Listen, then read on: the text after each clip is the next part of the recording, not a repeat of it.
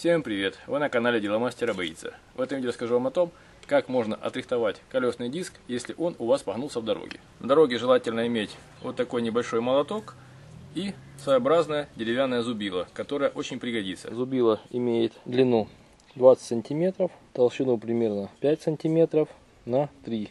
Здесь сделан хомут для того, чтобы его не разбивало, эту часть. И выполнен он из дуба или других твердых пород дерева. Здесь есть такое закругление, которое повторяет вогнутость на ободе колеса. Вот такая вмятина на колесе.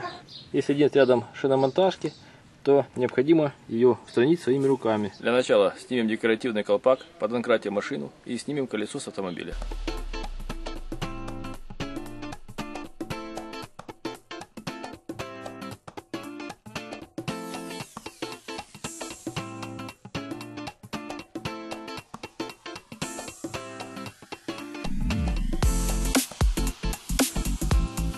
После этого необходимо осмотреть колесо на наличие вогнутости и выбоин. На этом колесе лишь в одном месте есть выбоина. С другой стороны все хорошо, поэтому будем заниматься только этой стороной. Становимся для фиксации двумя ногами на колесо, подносим импровизированное деревянное зубило к центру выбоины и с помощью молотка начинаем равнять.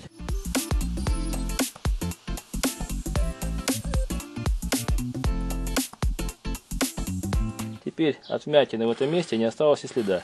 Единственное, облезла краска, но она уже старая и поэтому облазит по всему периметру диска. После таких нехитрых манипуляций колесо снова пригодно и можно на нем доехать домой и даже поездить некоторое время без балансировки. Теперь необходимо проверить его на герметичность, не пропускает ли оно воздух.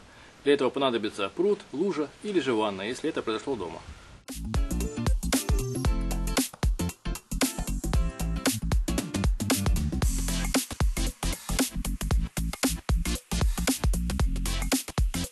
В месте вмятины протечки воздуха нет.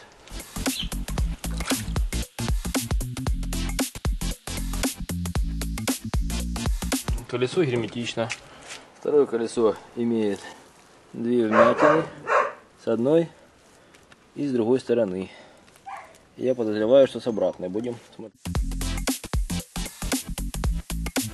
Если же вмятина очень большая, то можно взять обычный молоток с тупым закругленным концом и молотом поравнять вмятину. Ставим по центру молоток и начинаем равнять.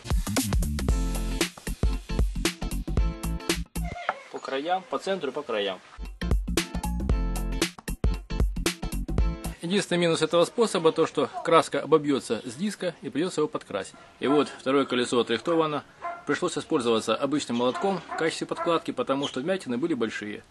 Это, конечно, метод дорожный, если вам нужно доехать домой или же какую-то неделю покататься по городу. После такого ремонта необходимо все-таки заехать на шиномонтажку, отбалансировать колеса и проверить, чтобы оно не спускало. После этого необходимо поставить колесо на автомобиль и проверить, нет ли биения в каком-то месте.